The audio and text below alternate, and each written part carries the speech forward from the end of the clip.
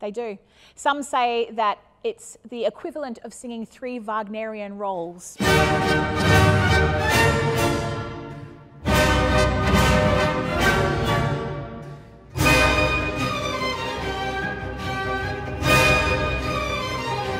Here, there and everywhere. Were you at the Met? I was at the Met. I do remember that one, yes, absolutely. So I got to make my stage debut as Alice in Falstaff in the wonderful cast and production. And I was sharing the role with Eileen Perez, and Richard Farnes was conducting, and it was incredible. One of the best nights I've ever had. My colleagues surprised me. In fact, it was such a blur, as these things obviously almost always are.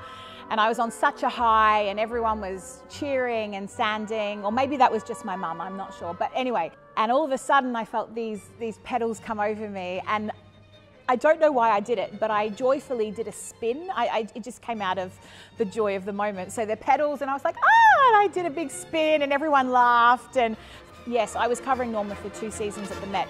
And then in fact, you called me to come back for Deborah in my month off between. So it was memorable, that's for sure. I have. So I got to cover it in New York, and then Chelsea Opera Group do concert performances of operas, and I got to air it for the first time musically, which was great. I kind of came off stage and thought, there's a lot I want to do before I get to Melbourne, because obviously I can't disappoint my home crowd.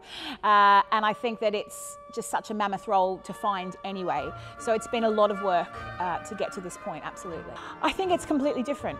You know, it's just a completely different beast. And I think the reason Norma is so difficult is because of the raw emotion that she feels all the way through. And vocally, in this bel canto style, you are encouraged to have the freedom to create all the colours with the voice. So it's not, in Wagner, you would have a lot of it orchestrally, or it's already there for you. And in bel canto, of course, they leave you to do the work. So thanks, Bellini, cheers. But actually, that's quite exciting. And that means that there are so many options.